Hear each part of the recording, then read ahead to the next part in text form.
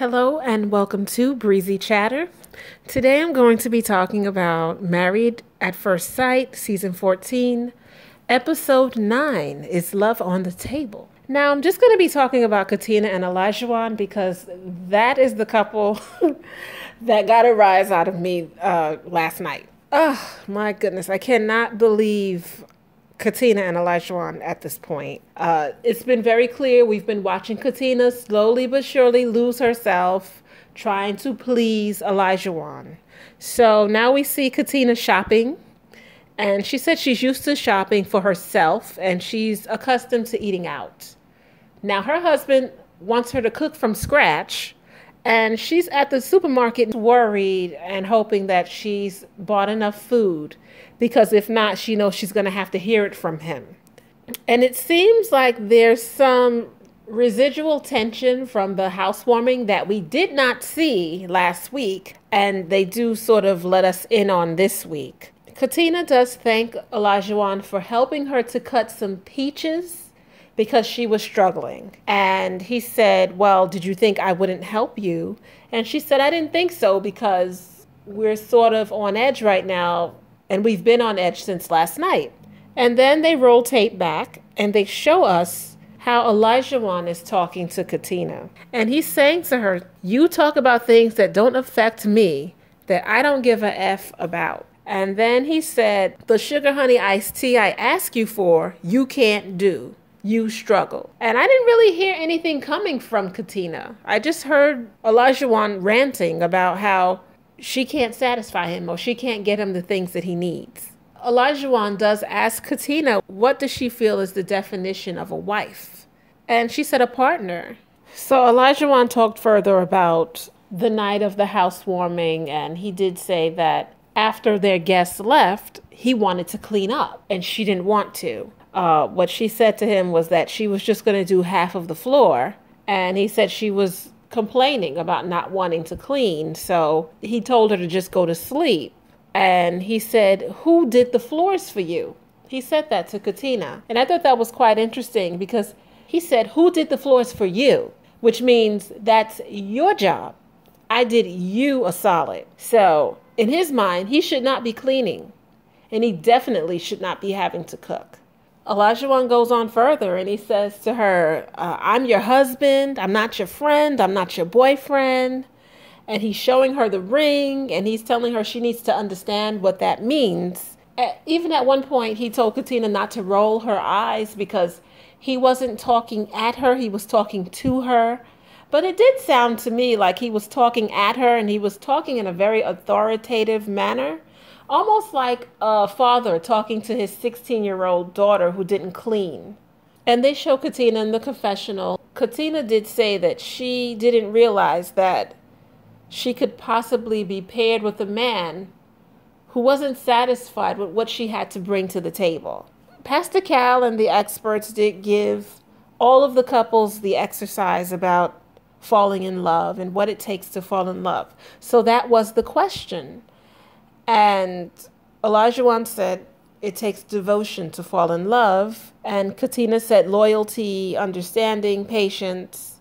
And she shared with Olajuwon that she's more guarded than she may let on. And he said he already knew that, because it seems to me as if Olajuwon believes that he already has a general idea of what kind of woman she is. They did read the question, do you think you are beginning to fall in love? So Katina did ask Olajuwon.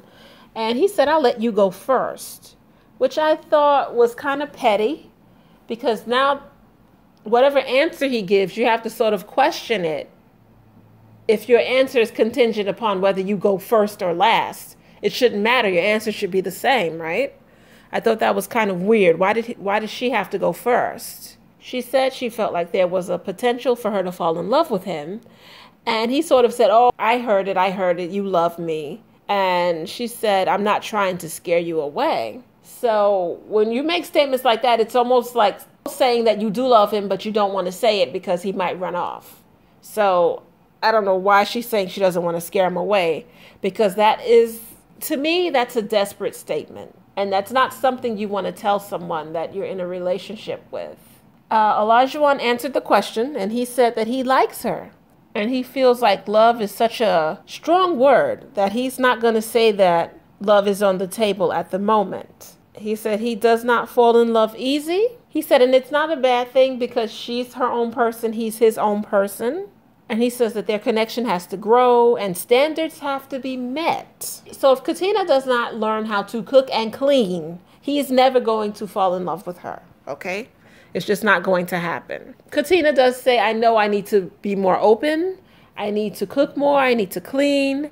And he said, you know, talk is cheap, pretty much. He said he's heard all those things before from other women, and he was still waiting. He hasn't seen it yet. So when he sees it, he'll believe it. So then you have the guys blowing off some steam. They're spending some time together. And Olajuwon is talking about Katina to the guys. He's saying that it's really tough to be in the position that he's in. He said he doesn't feel like she has any life skills. She doesn't put in any effort. He said he doesn't like to go to bed with a dirty place. And he needs support. And he said that if this was under different circumstances, which I interpret it to be if I was not married, I would have walked away. And he even said he was considering taking a break. And the guys, you know, they're listening and, you know, they're trying to be supportive of him. But it sounds like Olajuwon has one foot out the door. So they have a date night. Guess what date they go on? Guess what kind of date they go on? They go to a cooking class. Olajuwon's talking in the confessional. He's saying that Katina likes seafood, so they took a cooking class where they'd learn how to make different types of seafood. He said he would participate as well because he wants her to put in just as much effort as he's putting in. It almost, watching it just reminds me of, you know, when you're a parent and you're showing your child how to do something, so you do it with them so that they feel comfortable doing it. That's what I got from watching the two of them cooking together. And the food looked amazing. It really did.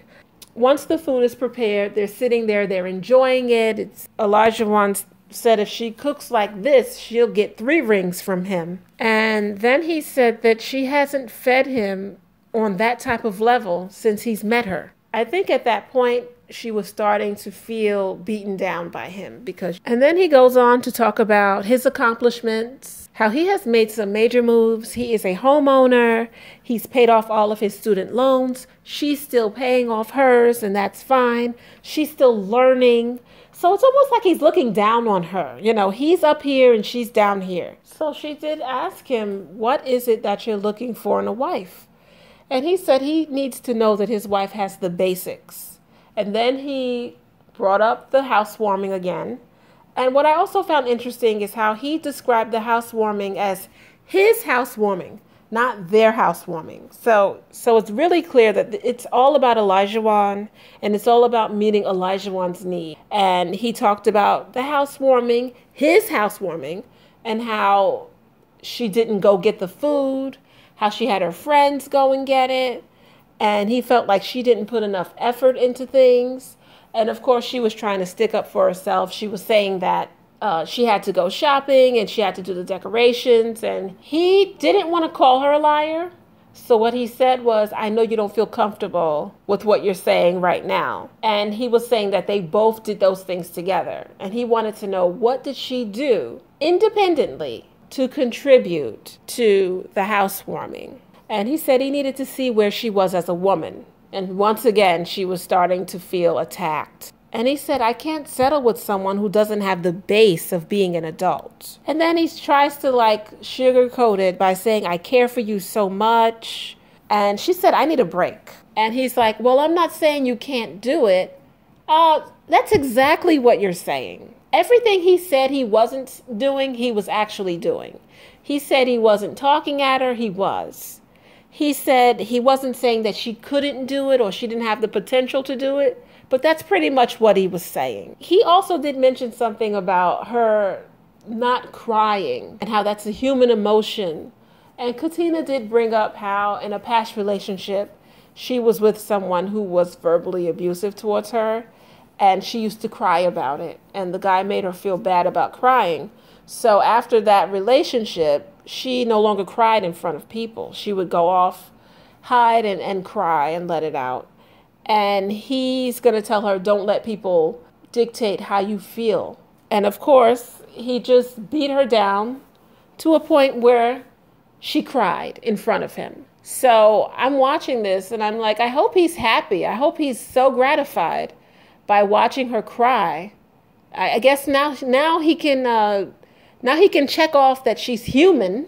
Now let's see if she can cook and clean to his standards. And what really irks me about Olajuwon is that all of these hard stops, the cooking, the cleaning, he didn't mention any of those things to the experts because Pastor Cal put him on blast. He said, you did not say anything about the importance of cooking, and he's going to look at Pastor Cal and say, oh yes, that's very important. Well, if it was so important, I mean, to a point where you have to make this woman feel like she is less than because she doesn't cook to your standards, she doesn't clean to your standards, that's something you would want to bring up to the experts as a hard stop. And you didn't do that. So if you're frustrated and you're telling the guys that you don't know what you're going to do, you have no one else to blame but yourself, okay? You put yourself in this predicament, okay? And you care so much for Katina. But if you had so much caring for her, you wouldn't be testing her. He's doing things, in my opinion, to test Katina and see if she passes. He told Katina, you don't feel like cleaning? You go to bed. Katina went to bed. He had a fit. If you wanted her to help you, why would you tell her to go to bed? That was a test. She failed, obviously. She was supposed to say, oh no, honey, let's do the cleaning together. Or better yet, why don't you go to bed and I'll do all the cleaning? And Katina needs to do a better job of defending herself. She never said, well, why are you complaining about this now? You said it was okay that I could just go to bed. And now you're using the fact that I went to bed against me. He is going to bulldoze over her. She better find her backbone quickly because he is ruthless. This girl was sitting there crying and he didn't offer her any compassion. He was just looking at her. And then we see scenes coming up for next week and she's going to be talking to the experts. It looks like Dr. Viviana. And she's going to be saying that she feels like he is just attacking her. And she's crying. And he's sitting there like, well, are we done? He doesn't look moved by anything that's going on. Of course, you know, we'll have to see next week what really happens or how the conversation goes. You know, maybe he does offer her some support, but from what we could see in the previews, he's not offering her anything. So I'm looking forward to next week. What I'm really looking forward to is what kind of advice Dr. Viviana is going to offer the two of them. I do still believe that Katina and Olajuwon are going to remain together because Katina is, like I said, very agreeable. She wants this to work. She wants to be with him, and she's going to do whatever she can to make him happy. And I think that's the kind of woman that he wants at the end of the day. Someone who's going to change themselves for him. You know that song by Sybil, Don't Make Me Over? Olajuwon is going to make Katina over to the woman that he wants her to be, and they are going to stay married. You guys tell me what you think. Do you think Katina and Olajuwon are going to stay married? Let me know in the comments. That is my commentary. If you liked it, hit like, subscribe, and leave comments. Thank you for your time. Until next time, ta-ta.